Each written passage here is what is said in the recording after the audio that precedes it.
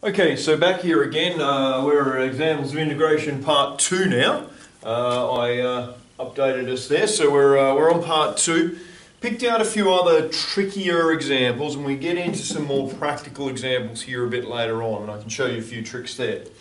Let's have a look. Oh, we're into the cubed root. So if we've got a cubed root, that's just that thing to the power of 1/3. So don't get tricked on the cubed roots. Let's just rewrite this as 12 brackets 3x take 2 to the 1/3.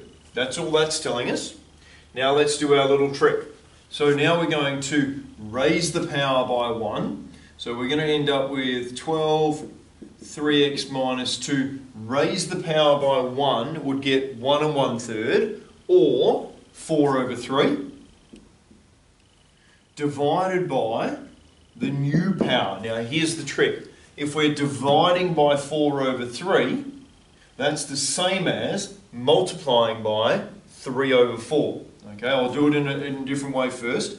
If we divide by 4/3, that there, follow the green highlight, is the same as taking that, bringing it up here, and saying 3/4. Okay? Dividing by a fraction is the same as multiplying by its inverse. So what that means for me is that the 3 is going to go on the top line and the 4 is going to go on the bottom line. So that actually is going to have a 4 here and a times 3 there. Okay?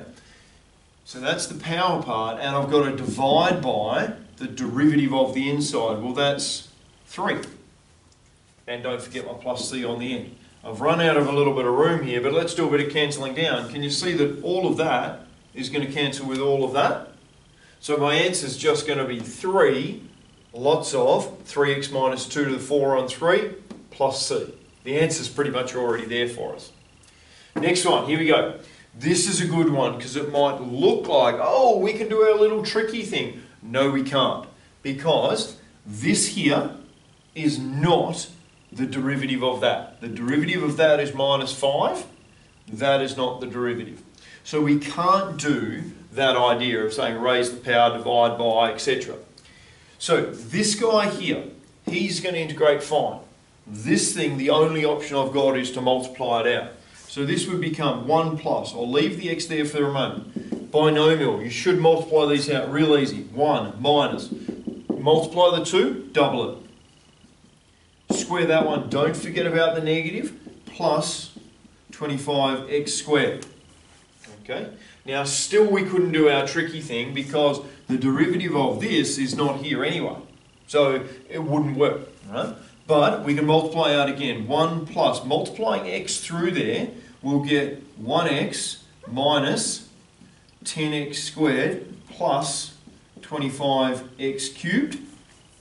And now all of this is just simple integration, nothing fancy. Integrate it all. This is going to be x. This is going to be x squared over 2. This is going to be x cubed divided by 3. This is going to be x to the 4, so it's going to be 25x to the 4 over 4, and plus c. Now you might say, oh, but shouldn't we write the highest power first? Well, yes, technically, it's a good habit, highest power first. I wouldn't bother with this, simply because I've shown you the integration skill. I'm not really too worried about this. But if your teacher gets a little worried about the order of things, then sure, read right, and I think it's a wasted one anyway. Okay, next one, here we go. So square root. Square root is the half power, but it's on the bottom line. So why don't I bring that guy up here and write him like this. 6 brackets, 1 plus 2x to the negative a half. It's looking easier already. Now what I'm going to do is raise the power by 1. Remember, number line, number line. Negative a half is just on that side. I skip over 0 and I'm into positive a half. So raising the power by 1 is actually going to make that into a positive a half. Divide by the new power. If I'm dividing by a half, that's the same as multiplying by 2. And divide by the derivative, well, that's 2 anyway. So therefore that 2 and that 2 are going to cancel. Don't forget about your plus c here at the end.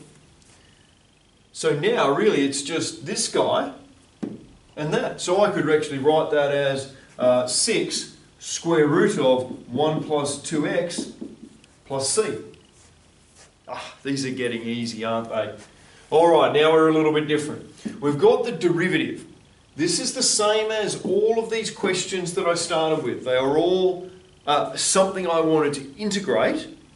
So if I start with the derivative and I integrate, then I get back to the original function. dA dp is the derivative of a with respect to p.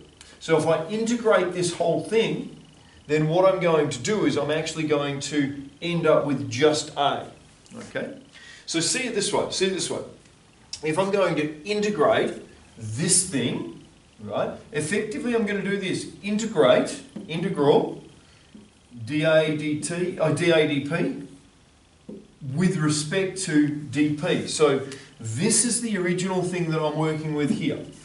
Okay? I'm integrating with respect to p. So you can kind of see it like these cancel out, and all I'm left with is just the a part there. That's what it really looks like. Alright? So now what I need to do is I need to look at that and I've got to say, well, doing this gets me back to just a. But what I now need to look at is integrating this. So I'll now write integral of 6p plus 1 squared dp. Notice how on the left-hand side, this was on the left-hand side, I added the integral with respect to p, and that got me back to just a. So on the right-hand side, I've got to do the same. I'm kind of doing this. Integral dp, integral dp. I'm kind of doing the same to both sides. Multiplying by 2, dividing by 2, adding 5, taking 5. So I'm doing the same to both sides. So now this is really just what each one of these were. They were just saying integrate. Okay? So now integrating that one, what I'm going to do there is I'm going to raise the power by 1 to a power of 3. I'm going to squeeze them in here. So raise the power, what have we got? P plus 1, raise the power, divide by the new power, and by the derivative of the inside. Well, that was just 1 anyway. So we're at this, plus c.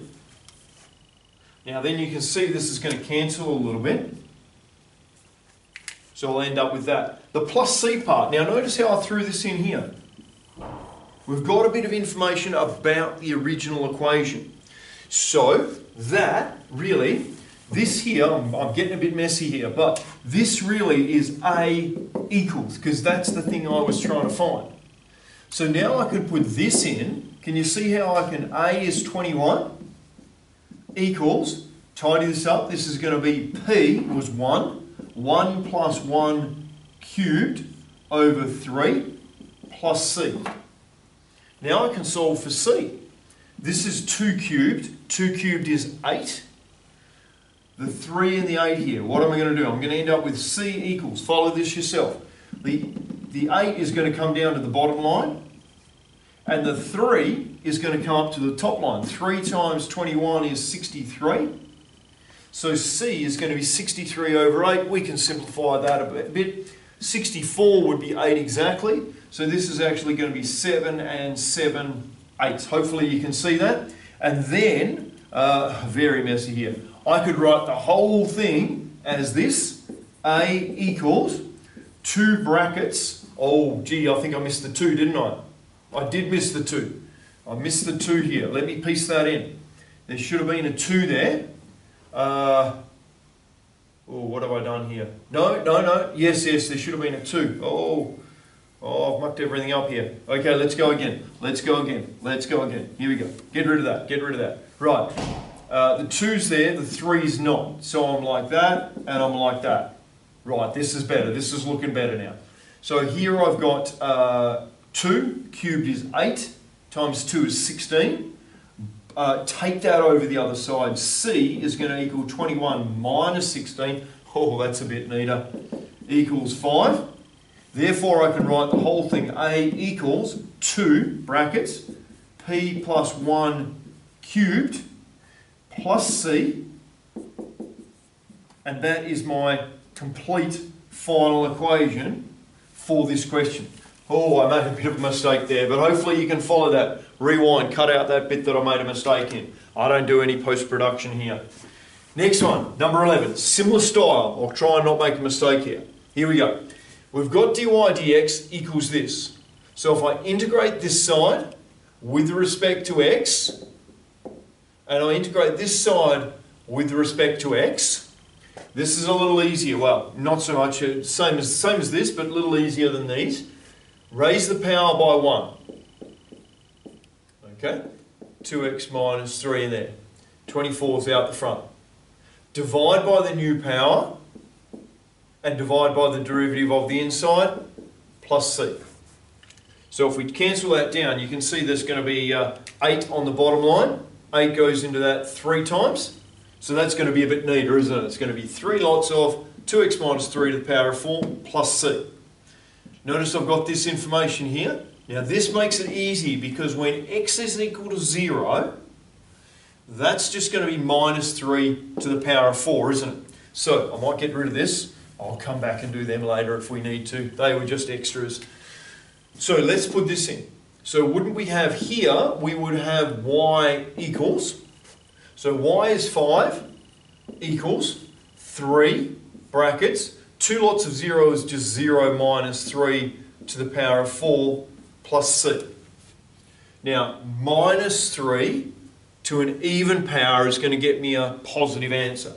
So that there, 3 times 3 is 9. 9 times 9, 81. That's going to be 81. 81 times 3, 243.